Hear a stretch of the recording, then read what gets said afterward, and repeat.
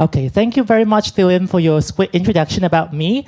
Yes, I'm Solomon Au Yeung, and I am a part-time PGDE student of the Education University of Hong Kong, majoring in primary English education. And today I would like to talk about reflective teaching. So I'm going to share with you some of my experiences as a local in-service teacher and how I find I can actually apply the idea of reflection into my daily teaching routines. And for those of you who are in the field of education, you may actually consider applying some of those into your practice. And for those of you here who are not really related to the field of education, maybe some of those ideas can also be applicable to your own settings and maybe your own careers as well. Okay, so before I really begin my speech, I would like to ask all of you two questions. The first question is, has any one of you here been actively engaged in reflection? So you will reflect on a daily basis. Any one of you here would do that? Okay, quite some of you. Good. Question number two is, has anyone in your life taught you how to reflect? Like a teacher, a friend, a family member. Has anyone in your life taught you about that? Very few, not a lot really. Okay, so we may have thought that reflection, the idea of reflection is actually inborn to us. We know how to reflect, and actually there's no need to really talk about that anyway. Is it really the case? But I think especially for Hong Kong, a lot of us as we step out to work in the society we will feel the situation that when we go out to work in the morning, then we would just go to work, and then we may work overtime, and then as we go home to have our dinner, would then maybe go to bed. There's not much room, not much space, and not much time for us to do a mindful reflection. And that is why I would like to talk about the idea of the importance of reflection. And so for today, I would like to focus on reflective teaching. How, as a teacher, as an educator, we can actually reflect on a timely basis, on a daily basis, or whenever it's possible, to make ourselves a better teacher and also a better lifelong learner. Okay, so the first thing I would like to talk about is a little bit background information of myself. So I have been educated here all the way in Hong Kong from kindergarten to tertiary. And for my tertiary education, I was educated in the Hong Kong University of Science and Technology. And my major was risk management and business intelligence. But throughout all these years of my education in Hong Kong, I feel that I didn't really have someone to teach me, to talk to me about how I can actually reflect, how I can reflect in a way that can help me choose or help me go to a direction that can be better for myself.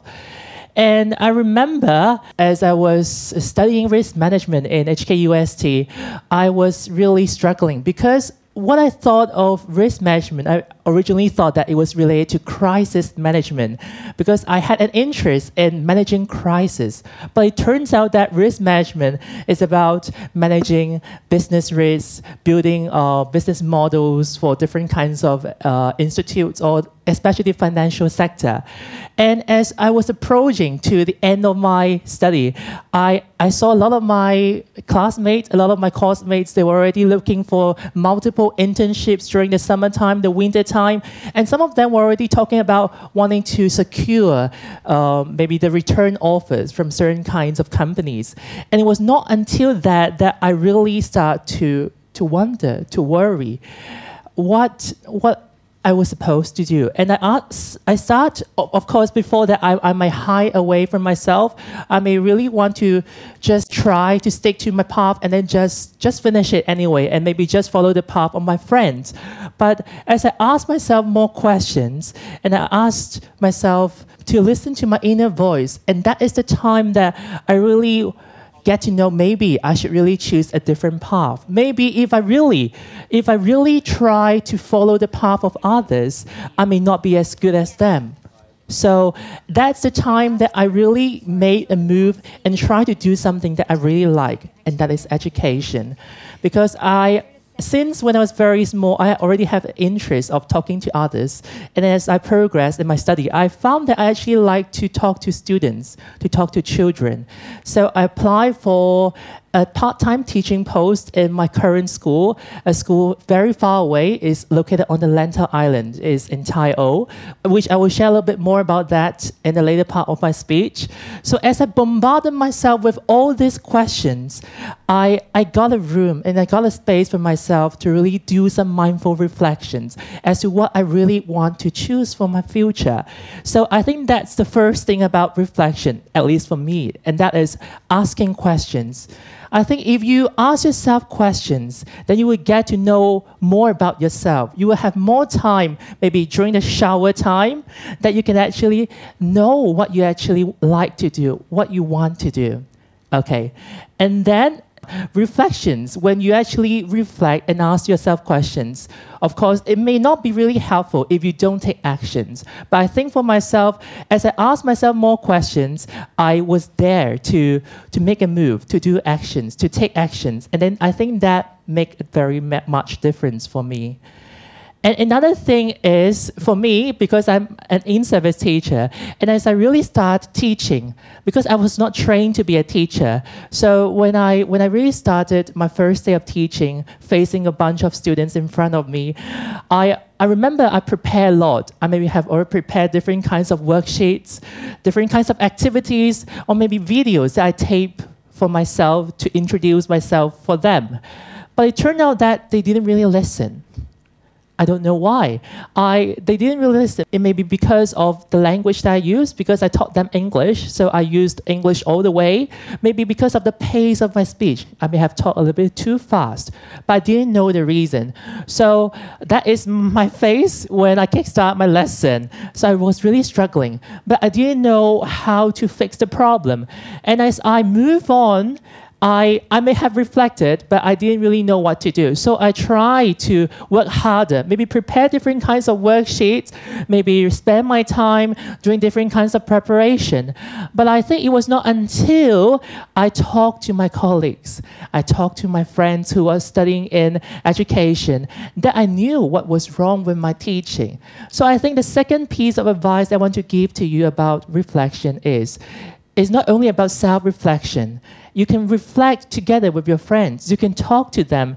Sometimes the advice may not be very helpful, but it provides you with different kinds of perspectives that can help you to think. So as I talked with my very experienced colleagues, I was very blessed that they talked to me and they told me that from their observation, they thought that I may have acted a little bit like an elder brother or friend with the student, because talking to the students and teaching them are two different things.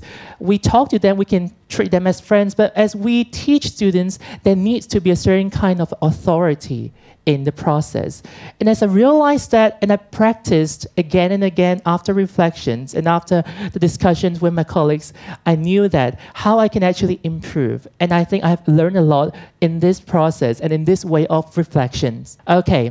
Then move on. I want to share my daily routine with you. As I said, as I move on from year 3 to my final year of education in HKUST, I try to take up a part-time teaching job in Tai O. So you can see HKUST is right here and Tai O is right here. So it's like going from the most eastern side of Hong Kong to the most southwestern side of Hong Kong. And as you can see on this Google map, it takes around 3 hours to go there every single day from Monday to Friday. And it's a very long journey, isn't it? I think a lot of you will say, wow, it's very long. If I were you, I would not do that. But I think it's a very good experience for me. And I really chose to do that. As I told my friend about this, as I told my teachers about that, a lot of them would say to me, oh no, it's a waste of time. You could have spent those time doing some other things which are valuable, which may help save your time. For example, maybe you can take up jobs in a school library working as a student helper, which I really did that beforehand.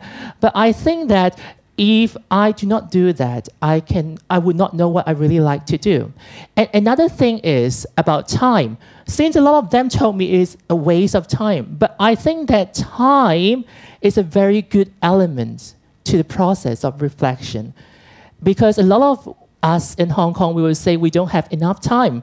But as I went from the HKUST, taking minibus and the MTR and then bus again to my destination, I had the time to do the reflection. I had the time to put my ideas down on the notebooks. I had the time to look up to the internet to see what are the latest trends of education. I had the time to really sit calmly and really think about what I've done right and what I've done wrong previously in my lessons and how I could have improved accordingly.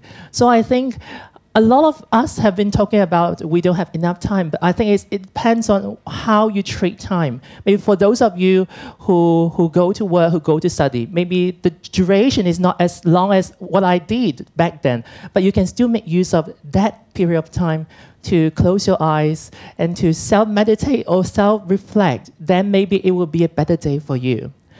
And talking about time, I want to share my experience as an in-service teacher with you and what I've observed in the education sector in Hong Kong. Because I found that a lot of the things that we teachers are doing are not just teachers. A lot of us, we not only have to teach, we have to prepare, we have to go out for professional development. We also have to go to different kinds of meetings, which may not have direct impacts or have anything to do with students after all, but we still have to do it. It's a part of our duty. And another thing here is actually some extracts from a documentary of local school teachers, how their daily routines really are. The teachers here, what they are doing is they are having a very formal discussions among themselves about whether the girls in their school, because their school is a girls' school, whether the girls of the school should have the PE uniform, the shirts, whether they should tuck in their shirt into their shorts or whether they should leave it out.